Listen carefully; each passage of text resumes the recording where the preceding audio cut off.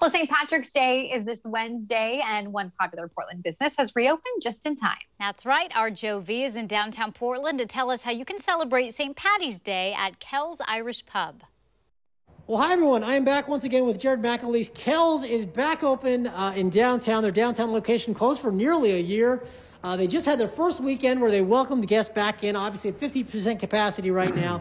But, of course, open just in time for St. Patrick's Day, which is on Wednesday. Normally, of course, Jared, you've got the big Irish festival. There's pipers, there's dancing, there's all sorts of stuff that we can't do right now. But you guys are still kind of making the most of it. Obviously, you got beer, food, and you're going to have some entertainment acts that people can see, right? Yes, we're going to have a few surprise acts coming in, and fairly low-key, good Irish music, but we're not allowed to get up and dance this year, as you say.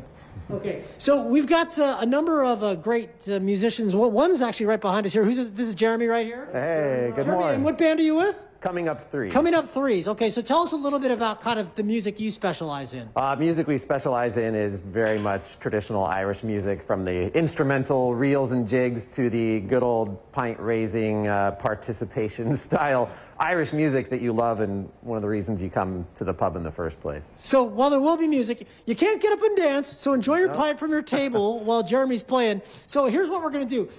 Jared, you know, a lot of people, if you've been to Kells, you know, Jared's actually an accomplished musician himself, and you play a little something for us, right? What is this instrument you have right here? This is called the boron. Okay. It's a traditional Irish instrument made out of goat skin traditionally, but now there's a few other synthetic fabrics they'll use instead of the goat skin. And then, Jeremy, what do you have? I have a penny whistle. A penny whistle. And then Jeremy said, hey, Joe, if you want to jam with us, you can use these. Like, this is actually, you actually play the spoons, yes, right? Yes, you play the spoons. He was trying to teach me a little bit of it.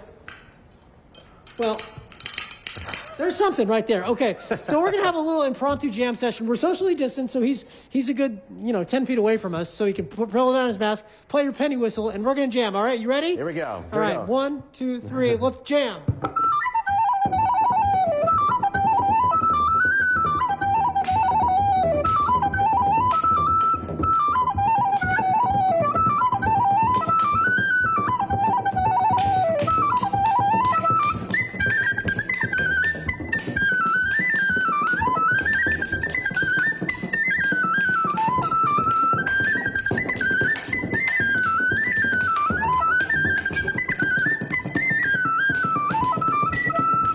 Yeah!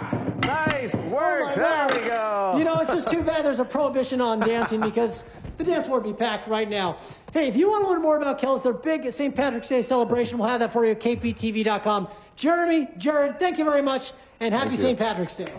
Happy St. Patty's. All right, guys, let's send it back to you in the studio.